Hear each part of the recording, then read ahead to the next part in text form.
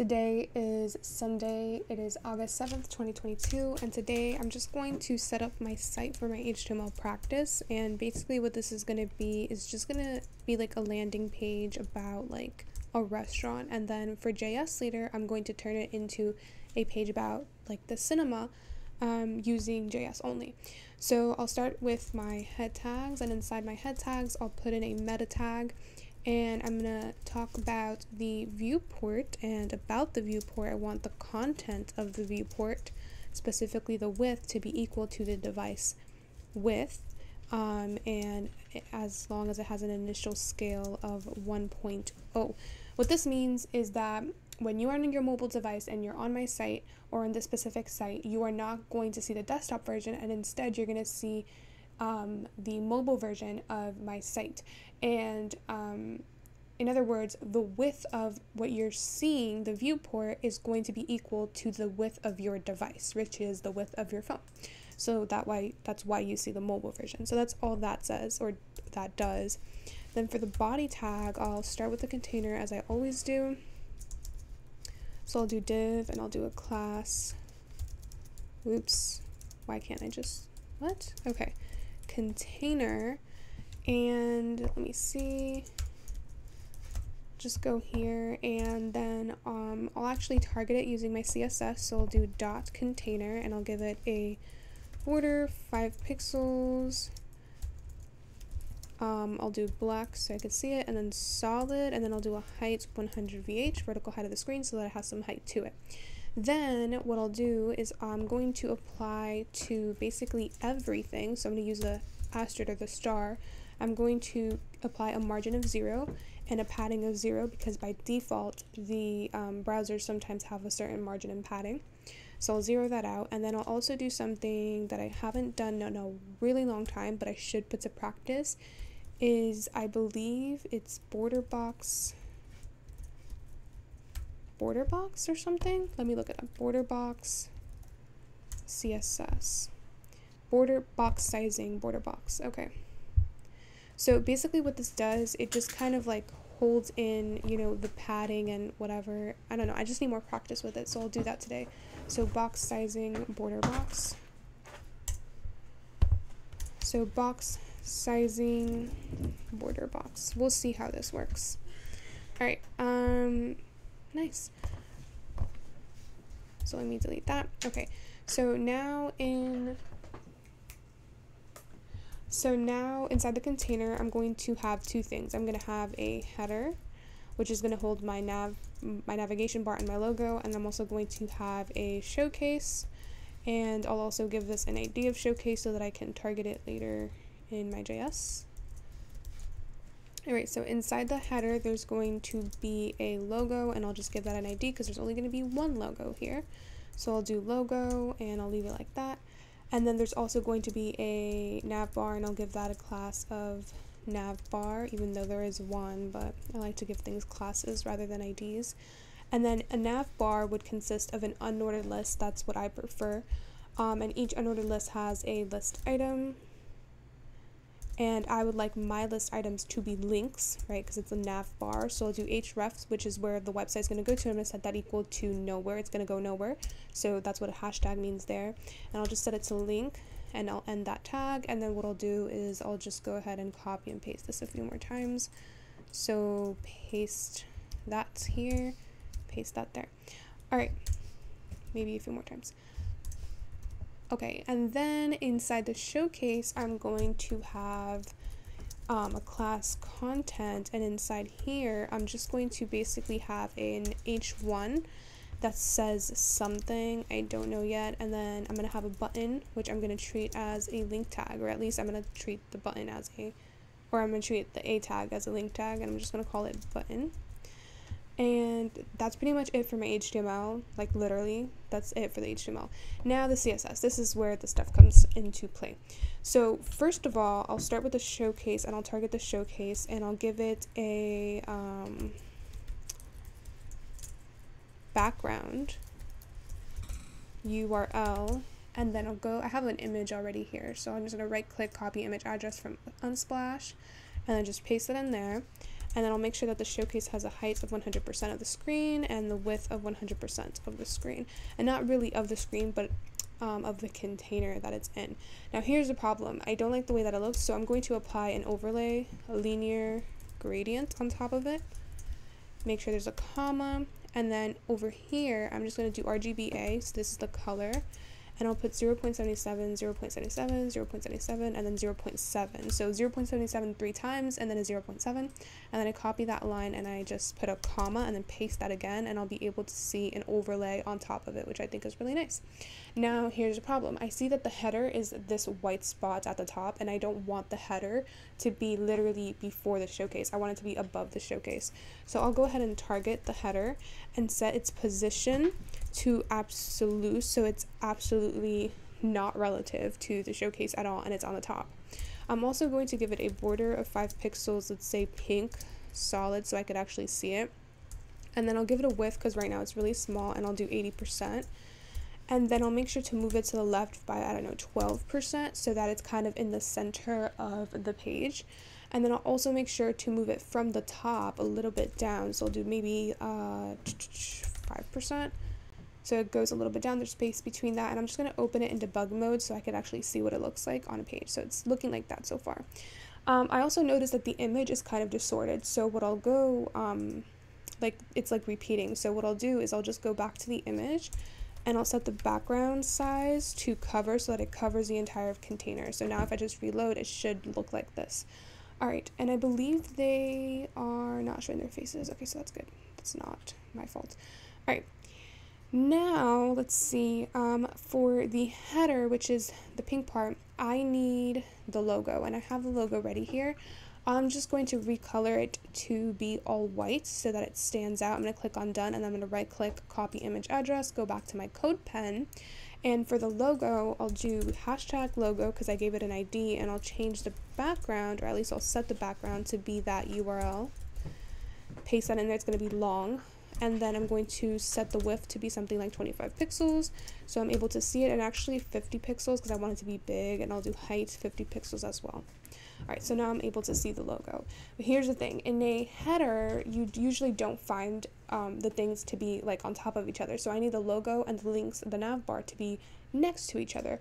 So what I'll do is I will look inside my HTML, and I'm going to be like, okay, so if I really want to target my nav bar and my logo, then I have to kind of look at where they are. So both of the items are inside the header, and so what I'm going to do is I'm going to give the header a display of flex.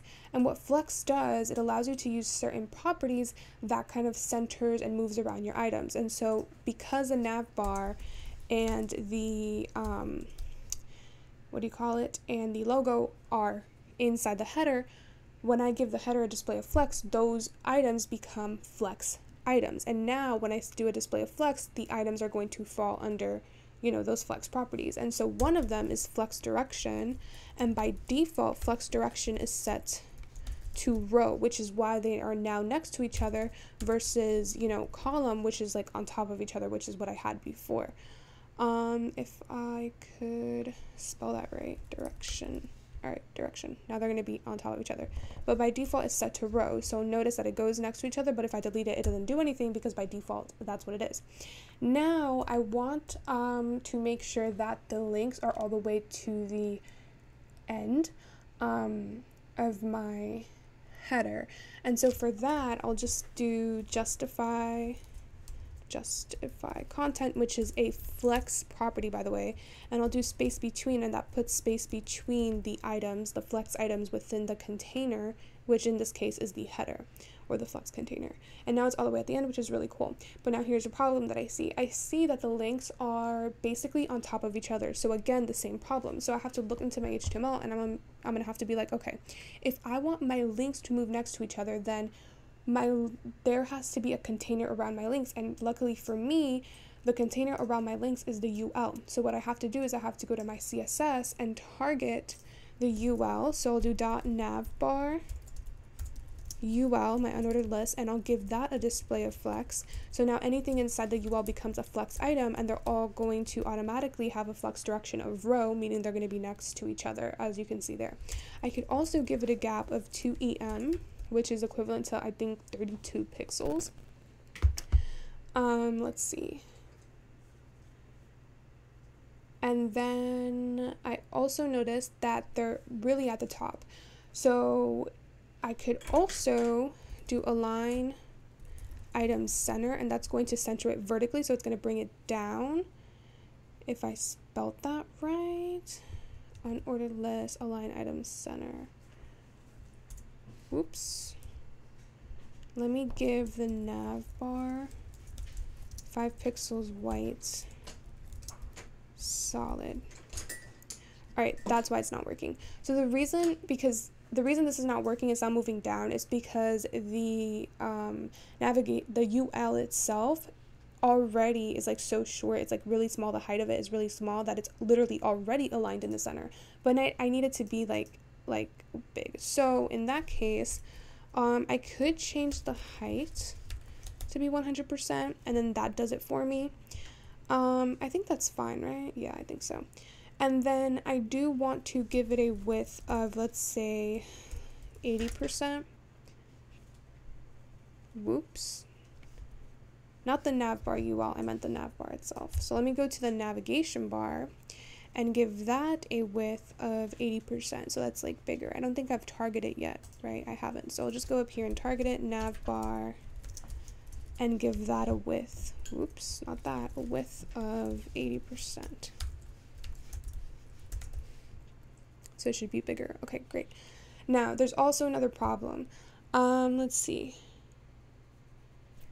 I see that now the links are all the way to the left, and I want them to be all the way to the right at the end of the UL, or the nav bar itself. And so over here, I'll also give it it has a display of flex already, and I just have to justify the content, that's not how you spell justify, all the way to the end, and then it should move all the way to the end. If I could just fix that, justify content, and it should move all the way to the right. Perfect. Okay.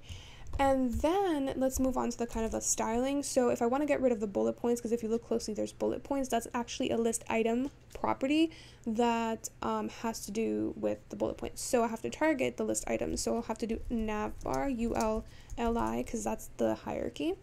And then I'll just have to do list style, which is the property, and then set that to none, and then the bullet points go away. And then the color and the text decoration are A tag properties, and so I'll have to target the A tags, and so I'll have to do text decoration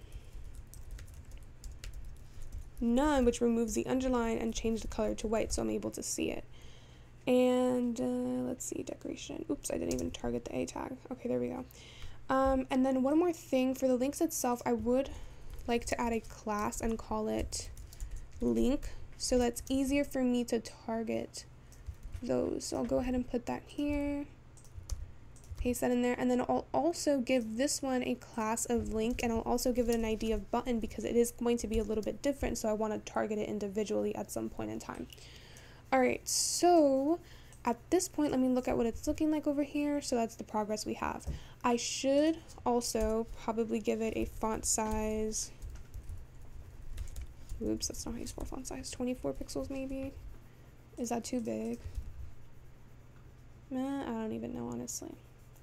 I'm gonna leave it like that. Okay, so then let's see. Actually, I would maybe just 20 pixels. Something like that. Okay, so that's the header. Let's move on to the content itself. So the content is in the showcase, and so because of that, I want the content to be in the middle. So if the content is inside the showcase, then that, and I want it to be in the middle, then that means I'll have to use some flex display, right? But where? Again, because I know that it's inside the showcase, I'm going to treat the showcase as the flex container. So I'll set the display of flex to the showcase, and then I'll set justify content center, and that's going to move my stuff to the right to the center, and then align items, oops, center is going to align it horizontally, so it's going to move it down to the center. But I didn't even spell flex right, that's why it's not working. Okay, display flex, and now it's going to be at the center. Perfect. And then I can barely see it because it's black, so and it's like disappearing within the black background, or at least the dark background. And I'll just set the content to have a color of white, so I'll be able to see the something, right? And then at this point, I'll also target the link. So I'll do the link. I think I had it as a, no, I had it as a BTN. And then I'll change the color to be white here, and I'll change the text decoration to be none over here. I'll give this a background of white for now, and I'll give it a padding of 10 pixels, top and bottom, 20 pixels left and right. And then the color, I should change it to black because the background is white now. And then for the contents itself, I'm going to give it a border 5 pixels pink, so I'm actually able to see what I'm looking at. And I'm just going to go to my HTML and change something to be something else. So maybe like all about dining. I'll be able to see that. And then I can go ahead and change the, let's say the font size to be 50 pixels. Hopefully that's not way too big. All right, and then I can change the width of the H1. So I'll do content H1 and set the width to be, I don't know, 300 pixels so that the dining goes at the bottom. That's too much actually. So maybe 350 because I want it to be like all about 400, 500. Sure. And then I'll make sure that it's text align center so that the center is at, you know, they're all centered. And then that's good. And then the button is way too big, so I'll set the font size. So actually what I'll do is I'll go to where I have the other link, which should be right about the bottom over here. I feel like that can be applied to everything, so I'll just change this to be dot link instead. There we go. So I also want the button to be like in the middle, and so what I'll do is I'll go to the content and I'll treat that as a flex container, and I'll give it a display flex so that my button also goes in the center. But again, because flex direction is set to row, the items right inside that container, the content are going to move like side by side in the same row, but I need it to go or to be on top of each other, so set that to column. And then I can just do justify content center, and that moves it towards the center, and then align items center, and that moves it towards the center, like that. And the reason you saw it getting big is because I didn't set a certain width for the button, so it kind of just gets big, but I usually don't change the width, and I just do this, right? And then I should also make sure that there is a margin bottom. I usually set it to 20 pixels between, you know, the heading and the button, so that the, what do you call it? So that there's space between, right, the heading and the button. All right, and then let's see. The button can also be,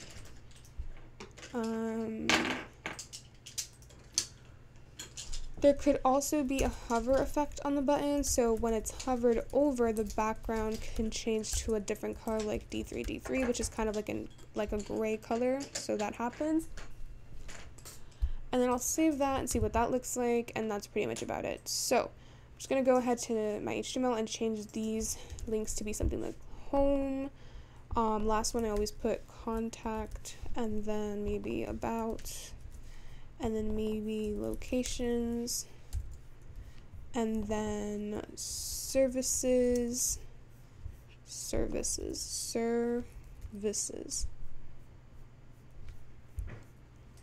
All right, and then, ooh, one more thing. If I do this, I notice that the navigation links, they kind of go outside the box.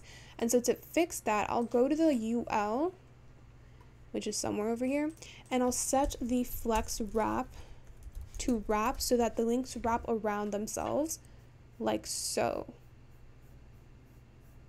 And then I'll also, let's see, let me get rid of any, what do you call it, any borders now. So I'll get rid of the border over here, and I'll go ahead and get rid of this header border and the border of the content and the container border, and then I'll be able to see the final result, which is basically this. All right. I feel like the links are too small. So how about I go and look at the links and change it to be something like 23. And maybe I can just delete one, like services. I don't think I need that here. So I'll delete that one, and it's looking like that, okay? So I think that's a little bit better, and it's fairly responsive. All right. I do think that all about dining is a little too big. I don't know. Let me see. Can I change the font? Where's my CSS? Oh. Where's the content? Content.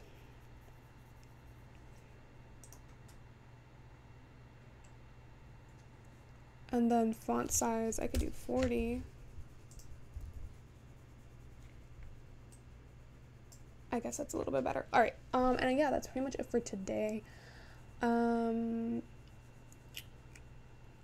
Yeah, I think I'm gonna end it here then. Yep. All right. Bye.